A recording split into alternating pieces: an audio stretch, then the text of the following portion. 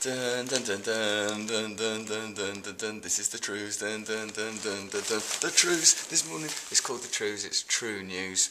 Already beginning to regret the name a little bit. Stuck with it now.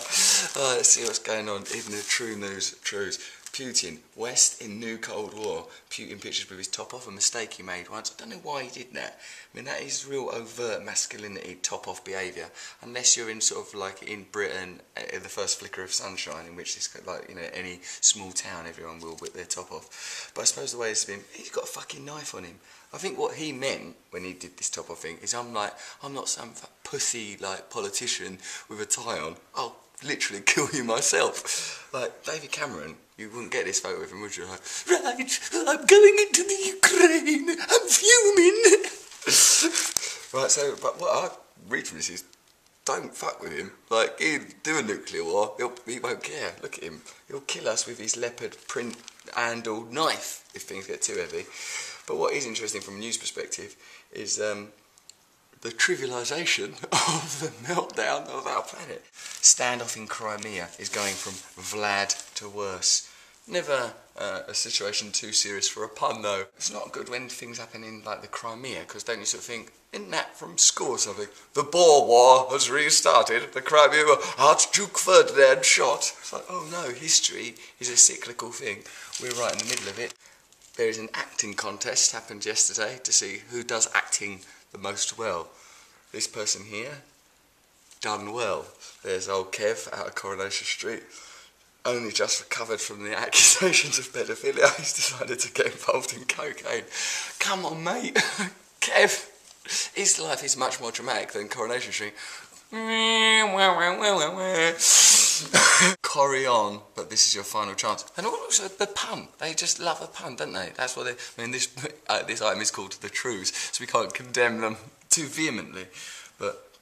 right, because like what I like with puns is like I like to, because it's a joke, you know? Like with a pun, I like to imagine it being said seriously, because it's like imagine they're talking to you seriously. Well, what happened in the meeting with Michael Lavelle about his coke problem? Well, we said, "Corry on, but this is your final shot." What, you said Corry on? Well, yeah, I mean it's Coronation Street, so we said Corry on.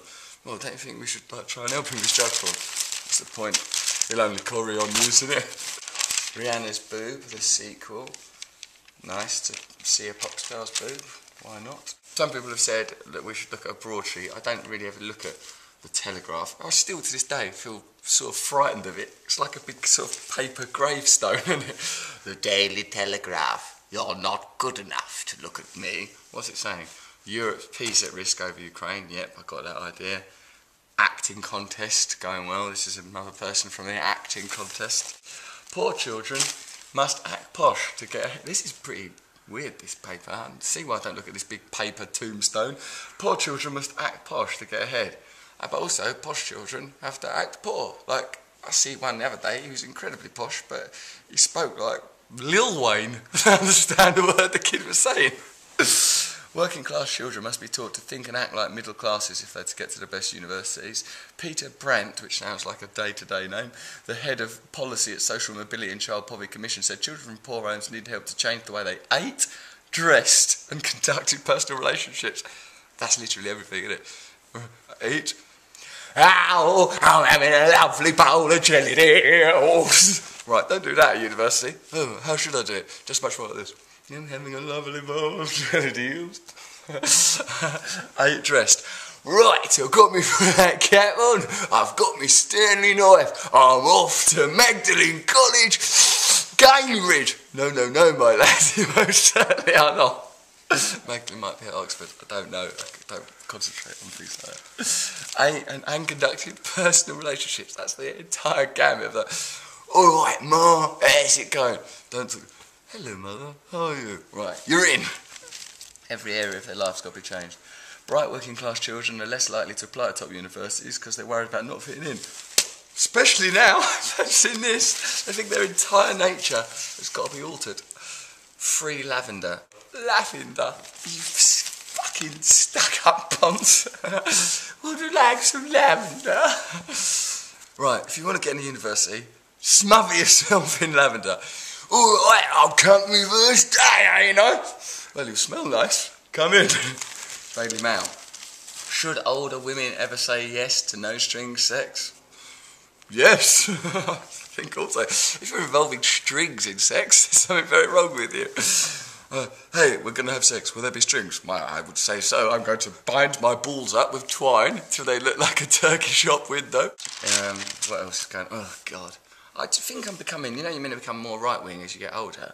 I'm turning into some sort of Marxist murderer. Because my reaction to that, a perfectly pleasant royal family picture, was to smother them with some sort of toxic paint. I just wanted to slosh it on them. Look at him, little boy dressed in a wedding dress. Why'd they keep dressing the wedding dress? He'd get in university, no trouble, this boy. There you go, there's our son. Oh my God, he's in a wedding dress. And the way he eats jellied eels is with chopsticks. He's immaculate. The Queen's go-ahead for George and Wills to fly together on tour. What? What does it mean? The Queen has given no personal permission for Prince George to travel with his parents on the first official royal tour. Right, we're going on tour. What are we going to do? Just patronise people from the Commonwealth, like try on their fucking bracelets and that. I might even there might be a bit where I in a sort of a jolly way, do a tribal dance. This is good. This is what the world needs. There ain't anything else we could be doing, is there? No, I don't think so. Well, it's just before we go and dance off with African folk and that, there ain't nothing happening in Europe that we could do. No, I don't think so. No tensions at home between the religions? No, that's all fine. Not poised on the precipice of war? No. Right, okay, I'm going to dance around with some African folk then in a patronising way. That's the best thing you can do. Can we take George? I give my personal permission. Fresh fields for the walking man's crumpet. See, as well, there's that sort of underlying sort of titillating. It's like everything, like it's a picture of a nice-looking lady. She's eating something. So it's trying to get you. I think the state the Daily Mail wants you to be in is one of sort of sexually fueled suspicion. Like you don't really trust anybody, but you're only a bit turned on. Oh, I see that Wills is going to Africa. Like sort of ideally, they want you to sort of be wanking without anyone seeing. Like your hands down your knickers. It's like that. It's trying to generate a sexual tension. The Sun is at least a bit baldy. Oh, yes, no, shouldn't it? The Telegraph. Sex is not an option. Get into your grave. Paying for sex should be a crime, say MPs. Well, they fucking know. Who is stealing Britain's post boxes? No one. No one's doing that, so don't worry. And if they are, I don't think it's very important. The fact that the crime took place opposite a quiet 14th century church, which is the final resting place of the artist Henry Cobbold, designer of the penny black stamp, is an irony almost certainly lost on its perpetrators. I think it would be more astonishing if they paused to reflect on that. Hey, yeah, what? Well, you realise while we're wrenching this post box out of the concrete, that in a final irony, it's immediately adjacent to the cemetery where the creator of the penny black artist Henry Cobbold was laid to rest. Should we be doing this?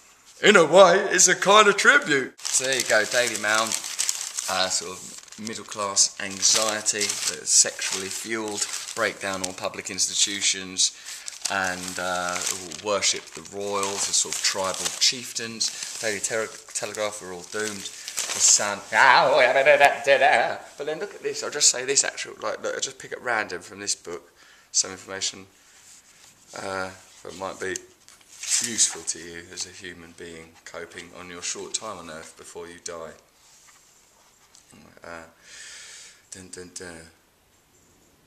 Creating thoughts, holding on to thoughts, recalling thoughts, generating emotions, controlling emotions, and disciplining powerful inner drives all require tremendous expenditure of energy. Where does all the energy come from? Why is there energy inside you sometimes and not at other times? Have you noticed that when you're mentally and emotionally drained, food doesn't help that much? Conversely, if you look at the times in your life when you're in love or excited or inspired by something, you were so filled with energy that you didn't even want to eat. The energy we're discussing does not come from the calories your body burns from food. There is a source of energy you can draw upon inside. It is distinct from the outer energy source. All these things tie us to the external material world instead of helping us journey within ourselves where there is a limitless source of power which we could use to change the world. This is the Trews. Regretting the name already.